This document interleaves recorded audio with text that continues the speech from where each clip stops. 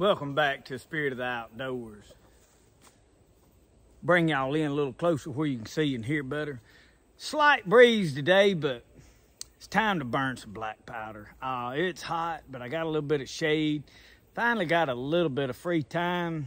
And I'm ready to start getting this muzzleloader dialed in. Now, I have had a lot of fun with this pillow. And I really hate to relinquish it, but I have got to get serious now on this. And so we're going to retire the pillow for temporary means. I made me a sandbag, is what I did. This is a pair of old blue jeans. I filled it full of sand. I mean, it's literally a sandbag. So, sandbag, rifle. Oh, we're going to have to do better than that. We're going to pull it up here. Get everything set up because I want my stock. Oh yeah, that is fine right there. All right. I don't have a lot of powder. There's a slight breeze, so I tied a feather up over there, right on the other side of this little old pond. I'll turn where you can look across here. So we're shooting about 50 yards, might be closer to 60. I hadn't really put a rangefinder on it. And you can see my target right down in there. And that feather is dangling up there. I don't know if you can see it. Now you can see a little bit better. So we got our stuff, and I'm just gonna scatter everything out on the table. I did not bring my cleaning ramrod. I had been bringing it, but I forgot about it actually. I think today what I'm going to do is adjust my powder load. I was shooting 65 grains of powder the other day. So first thing I want to do is swab this out. So what I'm attempting to do now is see if I can tighten my groups down and let's actually be serious about seeing what this rifle will actually do. I hope I don't jam that down in there. And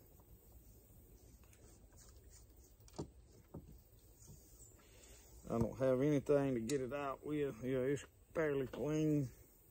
I'm gonna just leave my ramrod out. This, and I was shooting 65 grains. What I think I'm gonna do is go to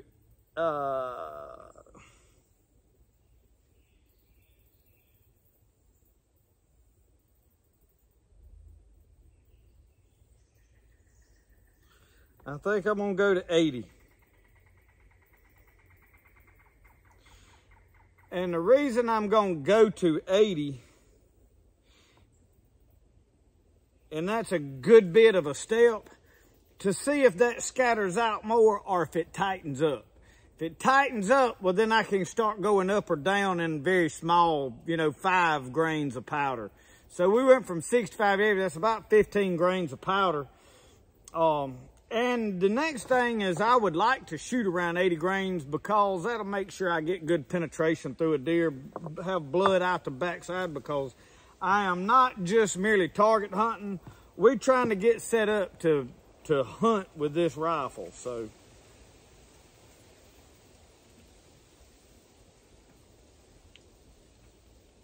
put a little bit of much powder there.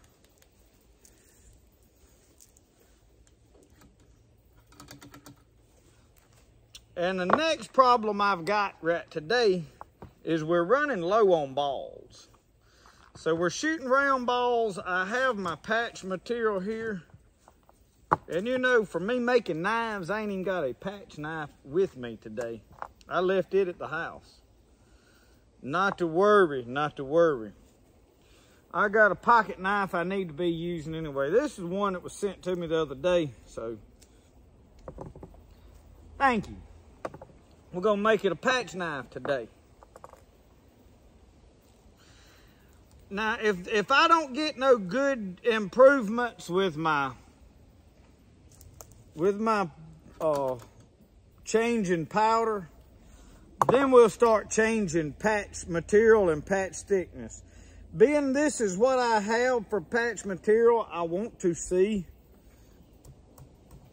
if in fact it will work.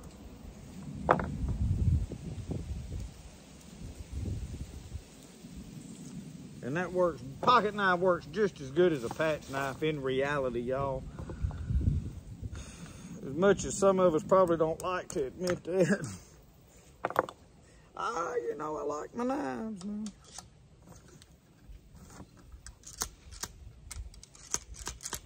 All right. Get my caliper here. We just gonna shoot. I'm gonna.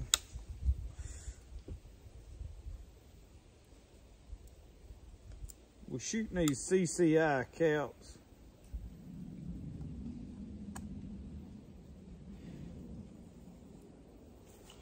All right, back y'all up. By the time we get ready to film, I hear JR's airplane flying over. So those of you that are new, this is the Hawkenstein, somebody dubbed it. I called it the Frankenstein, but I like the Hawkenstein name. I think that may be what people call some of them that they put together out of scrap parts. This is an Investa Arms stock. It is a 50 caliber Thompson Center Renegade barrel, a 1-inch barrel. We shot it a few times, so this, I'm hoping I can dial this rifle in. So we're gonna shoot it a couple of times here.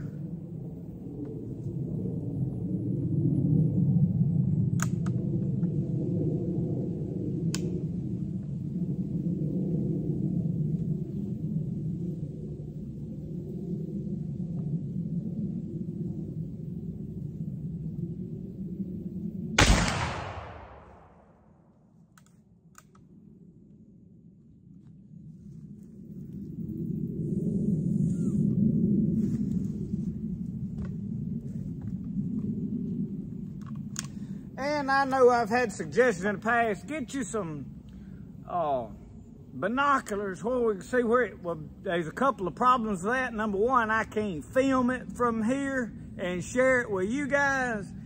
And I won't be able to take my old Sharpie and circle a bullet hole. So let's go see where that went. Okay, this is where we hit. I'm gonna put a 1 by it. We're gonna shoot 3 shots and see what we got without adjusting anything. So y'all, I'm loading, same grain, same everything. I do want to make mention though, I am cleaning the barrel between every shot. Reason is when I go deer hunting, 90% of the time that shot will be from a clean barrel. I won't be of shot 2 or 3 times. So I understand the theory of get a barrel dirty and then shoot it, but if you clean your gun and put it up on a shelf and then you load it to go hunting, you're gonna be taking your hunting shot, your deer kill shot from a clean barrel. So that is my reason. Now the next thing right now, all we've done is adjust powders. I understand there's a lot of talk about other kind of patching methods, and we're gonna try till we see exactly what works. So I just thought I would mention that stuff while I had it fresh on my mind.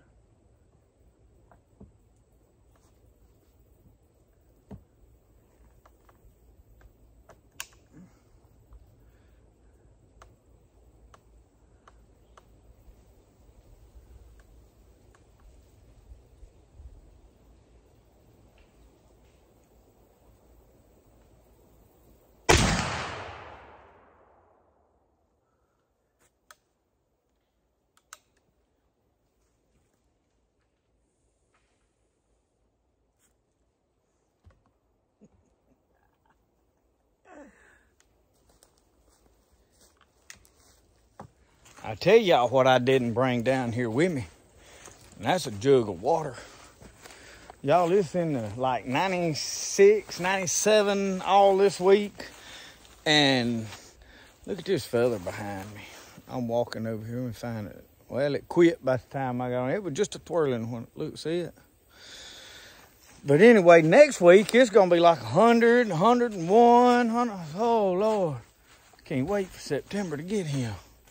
End of September too.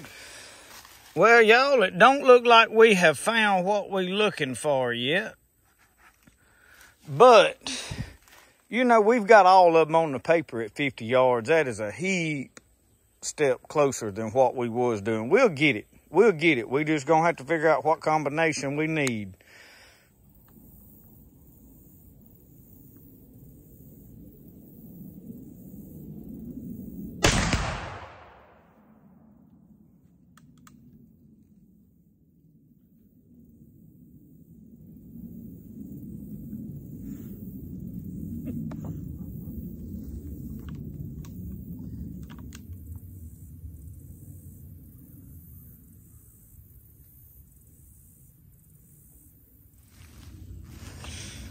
Well, we're closer to the bullseye, but that ain't much for grouping, is it?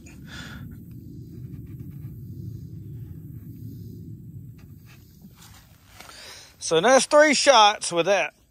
Let's, I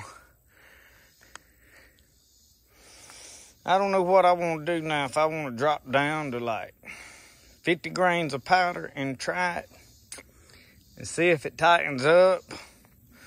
Or if I immediately want to go to thicker patch material, because my overall group, you see that pattern, it's pretty much the same. Now, I will say this, higher grain powder is higher up. You see an elevation in general, these are, the center of this group would be here, and the center of this group be down here, so we brought that up. Would probably attribute to the difference in more powder here, in my opinion. And yeah, I would love to be able to hear what all of you is typing right now. But see, I'll be through with this by the time y'all get that typed and sitting at the house eating a bowl of ice cream. My mind's screaming at me, thicker patch material. However, I think I am going to go to like 50 grains of powder, shoot it, see what happens, because we want to shoot. I don't have thicker patch material with me. I do have thinner patch material, but I really don't think that's the answer. Let's go try it and see. Here we go with 50 grains of powder, y'all.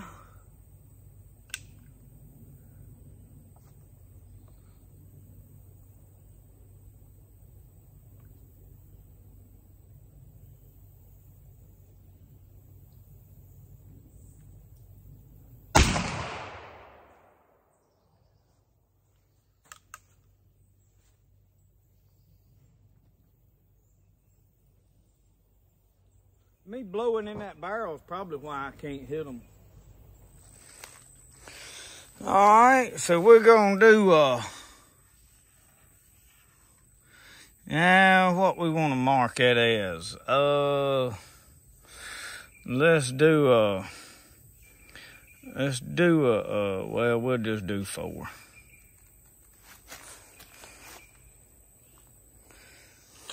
I do think I'm gonna go 1, 2, 3, just to connect those, because I know these went this group. That way I know what's what group.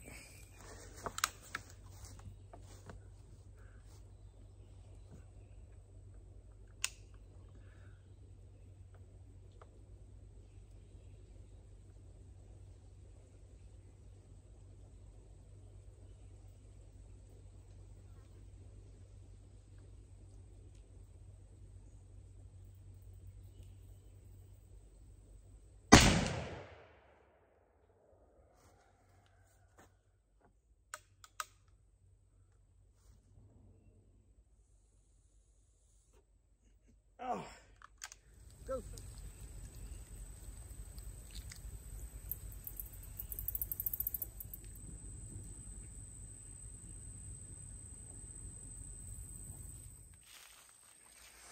Well,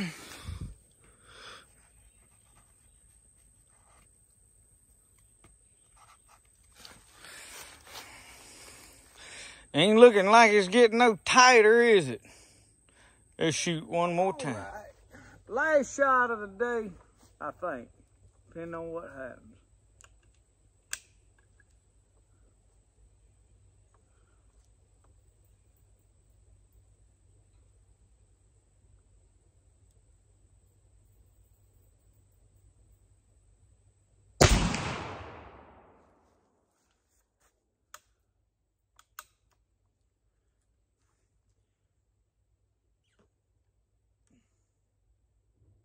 nipple didn't come off. I love it. Let's go see where that went. Like to see that powder smoke floating in the air. Boys, you can smell that sulfur burning. Oh, man. Come on, fall. We ready for you. I had to be honest with y'all, while I was in the middle of filming all that, I called and talked to Uncle Sasquatch for a little while, because I'm of the opinion when you're trying to learn something, you need to talk to somebody you feel like knows what they're talking about, and I feel like he does. And we did come up with a plan, but I told him it was so hot down here, the coons is out there stringing up the water hose trying to get it hooked up down there. He said, man, he said it's so hot up there in Tennessee and so dry. He said he saw a bird up there pulling a worm up out of the ground, said he held it out there and blowed it off before he eat it. Hey, that's pretty hot and dry. All right, let's take a, whoa, now. Pull the top out of my Sharpie. I bet I had black spots on my hand. They'd go with that dye from them knife sheaths. Look at this. So, right here. So y'all, that is 4, 5. That is a lot smaller of a group. 50 grains of powder. It got smaller. Now my shooting could be improving. However, regardless of what happens, I ain't afraid to deer hunt with this. Now granted, I won't be trying to take headshots, obviously, but shooting a deer no further than I'm probably going to be shooting. Well, I won't be taking no long shots. But, so, this is what we got. I ain't afraid to deer hunt with that. I mean, I can kill a deer with this amount of grouping. This is a whole lot better than what I have, but it is not what I'm looking for. I think I can tighten it down. So just to give you a reference, that's the size of my hand. That group, that last group there to up to here, ain't bad. That's 50 grains of powder. So what me and Uncle Sasquatch discussed is changing patch materials. I'm shooting some old denim. I may order some of that blue pillow ticking. I'm going to say I can buy it locally, but I'm going to look for a better patch material, a cotton patch material. And he told me to go somewhere between 15 to 18 thousandths. So I've got a mic, and I may check some stuff I've got. If I find a patch material that I have on hand, we may do another video here in a day or two shooting this thing, because I enjoy shooting some black powder. I've had several people say, hey, when you going to get into the muzzle loading? Hey, I'm into it. I ain't had time to film everything that's going on. But there is hope for this rifle. That thrills my soul, because, you know, I mean, and it's just going to take time figuring out what this rifle likes. Or like any other gun, you have to figure out what ammo it likes, what kind of bullet it likes, you know, what powder it likes. If you reload, me and my dad have tried different powders. We've tried different lengths of cartridges, different bullets, and all this stuff makes a huge difference. So this muzzleloader is really no different. We'll find what patch material works the best in it. I've heard all different kind of stuff. And you know, just because something worked well in your muzzleloader, don't mean that's what's going to work in mine. So thank you for all the tips. I know they'll be coming. I encourage you, to tell me what you would try on yours. However, what has worked for you might or might not work for this. This is still one of those things that I'm really going to have to just kind of play with until I figure out what works. And we're going to figure it out. Hey, the longer it takes, the more videos you get. That's how you look at this. So, be optimistic. Anyway, I'm fixing to call it quits for today. I've enjoyed burning some black powder. Oh, it smells so good. This old rifle right here, though, I enjoy shooting it. So anyway, this is shooting this old rifle, this episode today. We'll get it back. I'm going to change some patch material. We'll come down here in a day or two. We may get a video. I've got to make some round balls, so we'll do that on video and do some more experimenting. Thank y'all for watching The Spirit of the Outdoors. Remember, the best way to do things is the way you like to do it. We'll see y'all. Y'all have a good one.